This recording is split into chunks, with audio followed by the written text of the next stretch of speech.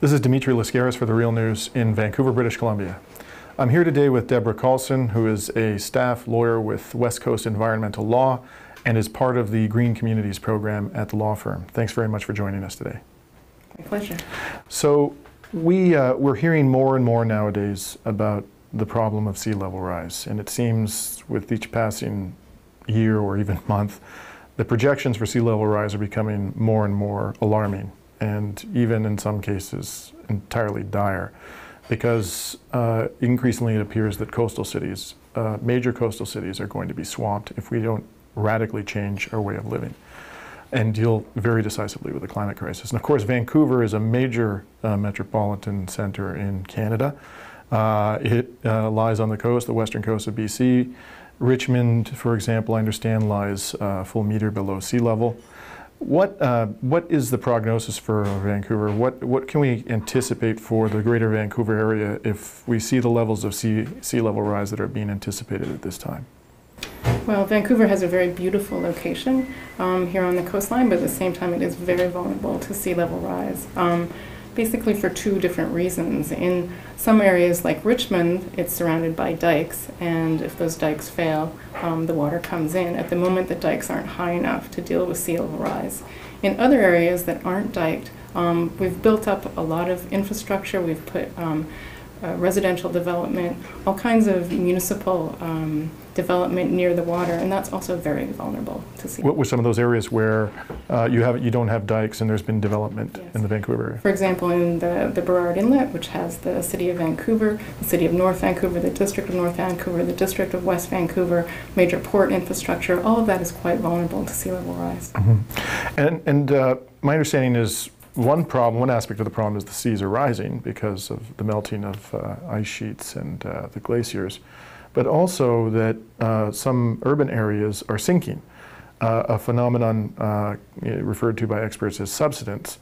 Can you tell us about that issue? Is that an issue also for parts of Vancouver, and exactly to what degree is subsidence affecting the problem here? It definitely is an issue for certain issues of Greater Vancouver, in particular the parts of Greater Vancouver that are built on the Fraser Delta. The Fraser Delta is the land that basically accumulated from the sediments coming down the river, so the soil is quite soft, and the weight of development is over time pushing that level of land lower and lower. Mm-hmm. And that has been accounted for in BC sea level rise projections, but it's still a factor to be considered. So is the provincial government, the government of British Columbia, does it seem concerned about this problem? And if so, what is it doing to address the problem?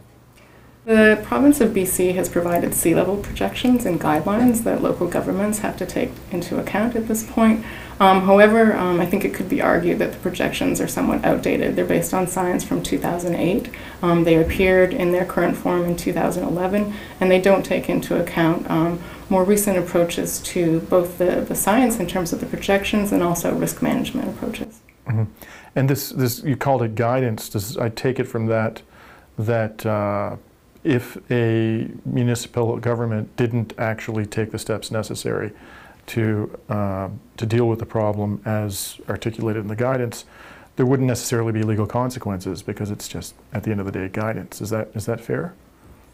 It's fair, although local governments are taking that guidance quite seriously because it's kind of like a roadmap for the future for them, and they can point to it and say, well, the province said that these were the climate projections and we followed those, so it helps to kind of immunize them from any sort of future claims of negligence against them. It's like doing their due diligence. Mm-hmm.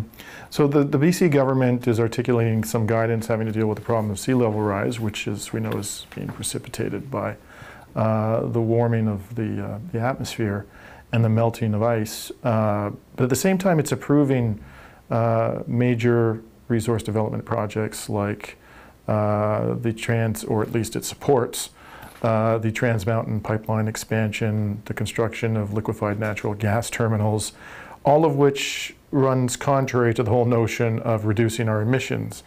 Are there any legal consequences potentially to the provincial government's failure to effectively respect the very concerns that it's articulating to municipalities about sea level rise? Right. Well, I'm not sure there are legal consequences for the province, but there are very practical considerations to the way it's presenting its guidance for local governments. For example, they're giving high-level numbers like saying we can expect 1 meter of sea level rise by 2100. They're not actually digging into what's behind those numbers. And what it turns out is that they're not making the distinction between what happens if we have a lower climate projection based on lower emissions or higher climate projections based on higher emissions. So people aren't making the connection between how much it's going to cost to address the impacts of climate change and the actions that they need to take in terms of reducing greenhouse gas emissions. And I understand that in the United States, some child plaintiffs have brought forward a case alleging that their constitutional rights are being violated because of the U.S. government's failure to address the climate crisis. Where all that will end up, who knows? None of us has a legal crystal ball, but I'm curious, are you aware of any consideration being given by potential Canadian litigants to invoking their constitutional rights in a similar case against the Canadian government? And whether or not you're aware of it, do you think that that would have any prospect of success under our Constitution? I'm not aware of any cases of people invoking their constitutional rights, but my colleague Andrew Gage is actually working on developing cases where local governments who are affected and have to deal with climate change impacts would sue the large fossil fuel producing companies, holding them responsible for putting the fossil fuel emissions up in the atmosphere. And what kind of a legal theory might municipal government advance in order to sustain such a claim?